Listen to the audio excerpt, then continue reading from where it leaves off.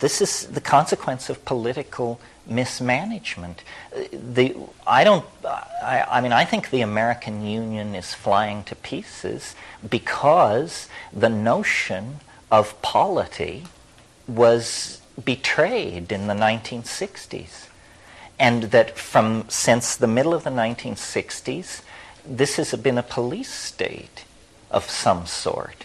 You see, after World War II, and they kicked Hitler's ass and all that, then everybody came back full of idealism to raise families, to build America. They'd been through the New Deal. There was a modicum of social responsibility and consciousness hammered into the middle class.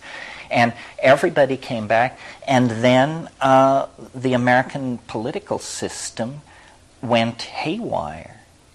And basically because we lost our nerve. My generation, I'm 48. I went to the University of California at Berkeley in 1965.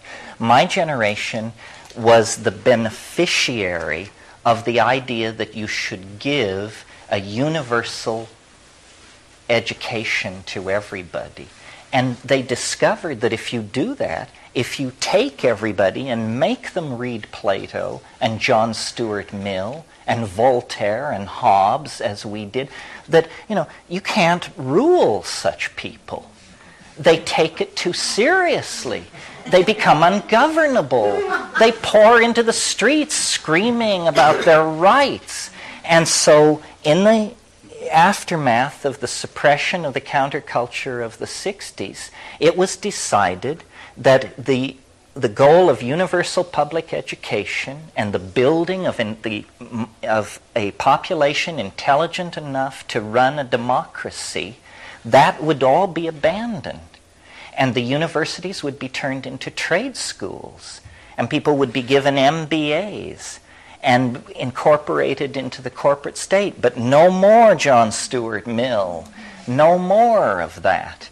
And the consequences of this have been to create a historyless and illiterate lower middle class, where before the lower middle class was the pool of our intellectual creativity. That's where John Steinbeck came from, and Henry Miller, and all of the people who drove the evolution of cultural values. So, and, we could talk endlessly about what went wrong in the 60s or why we were turned into a police state. But now, the impulse of those kinds of repressive states is to forestall change.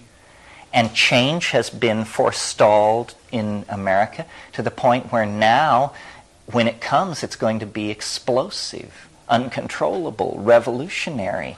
We will be lucky to get through this political cycle ahead of us without having to hang some of these people.